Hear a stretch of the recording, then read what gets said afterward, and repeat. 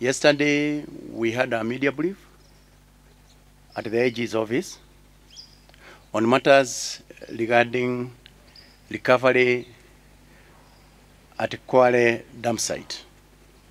So today, as I indicated to you yesterday, we gave ourselves around 21 days to do the job. Today, we are grateful to let you know that we have some discoveries in furtherance to that investigation. So further to our media brief yesterday regarding the murder cases reported at Kware, we wish to inform the members of the public that we have made good progress. Today, early this morning at around 1, we arrested the prime suspect named Collins Jumaisi Harucha.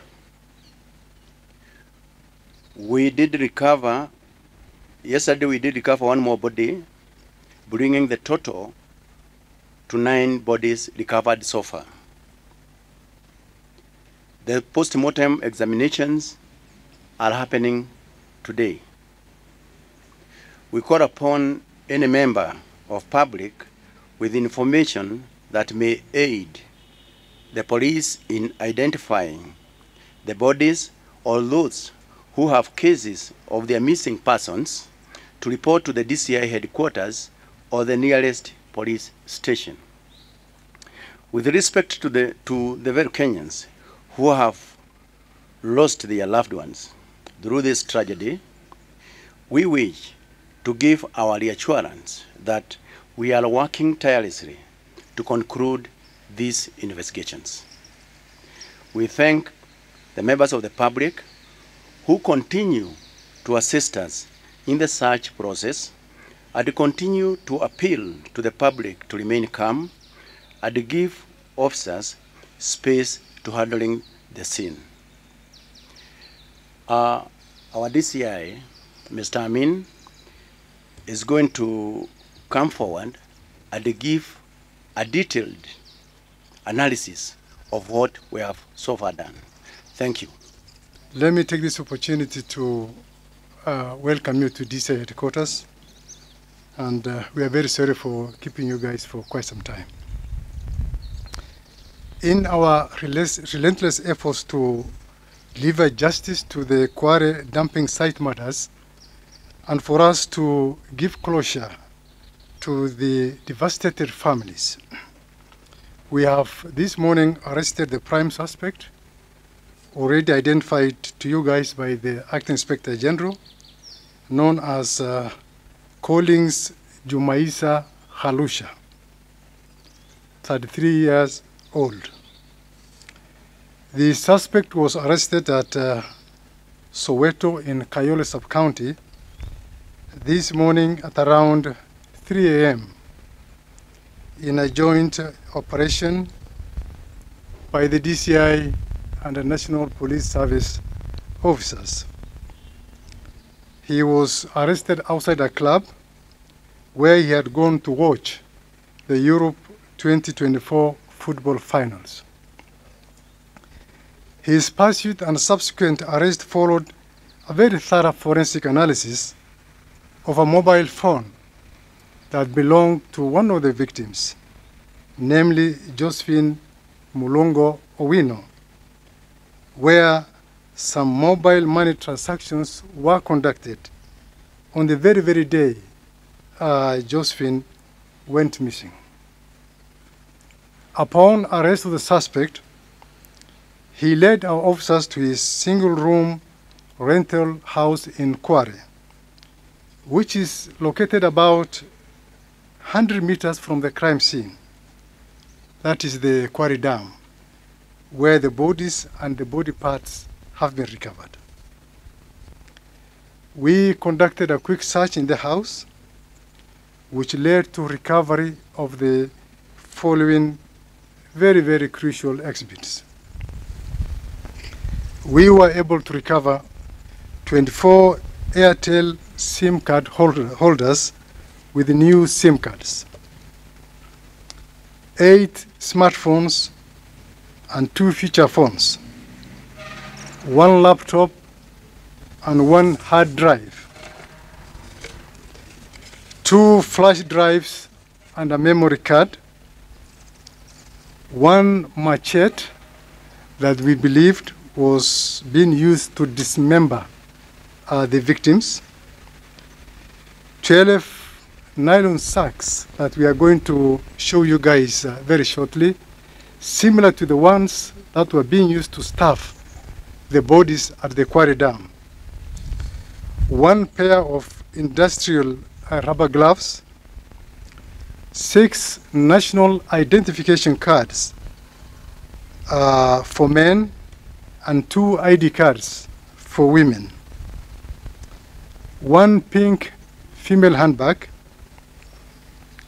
2 pink female panties, 5 rolls of cannabis sativa, 4 huge clear sellotapes, some of which were recovered at the scene. So these ones are similar to those ones recovered from the scene.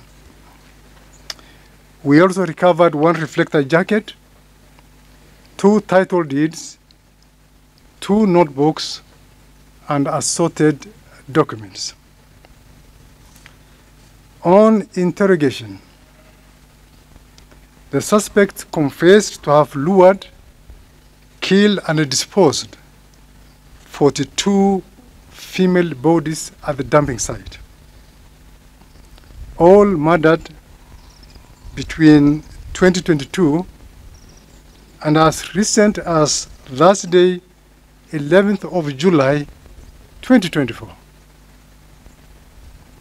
Unfortunately, and this is very sad, the suspect alleged that the first victim was his wife, namely Imelda Judith Khalenya, whom he strangled to death before dismembering her body and disposing it at the same site. From our interrogation, all his victims have been murdered in the same style, like we had alluded to yesterday. Our investigations are still ongoing, and the suspect's house and the dumping site will remain active crime scenes. Just like the Acting Inspector General has said, we call upon the families who reasonably believe that their loved ones may have fallen prey to these macabre murders, to these reprehensible acts of what I can only call a vampire, to report to our DCI headquarters or to any other DCI office or the nearest police station for that matter. As the DCI, we wish to reiterate our commitment to expediting this investigation, just like I said yesterday, for us to deliver quick justice to the victims of this horrendous crime. Gentlemen, like I said yesterday, we posited several theories that we were looking at. But from the look of things, it is crystallizing that we are dealing with a serial killer, a psychopathic serial killer who has no respect for human life. A psychopathic serial killer who has no respect and dignity for the deceased persons. In our interrogation, and very sad indeed, he confessed to us that with some of the victims, he was able to have carnal knowledge with some of the victims. A very, very sad state of affairs. As we were apprehending him last night or even this morning, he was in the process of luring another victim by the name Susan. We are yet to identify. I'm sure as we progress with investigations, we should be able to get hold of Susan so that she will be able to give us her side of the story. Otherwise, we are dealing with a vampire, a psychopath. We shall make sure that the investigations are very thorough, very, very professional. Any other character or characters who are associated with him, we shall go for them. And immediately we are done with the investigations, he will be taken to court to face the full force of the law.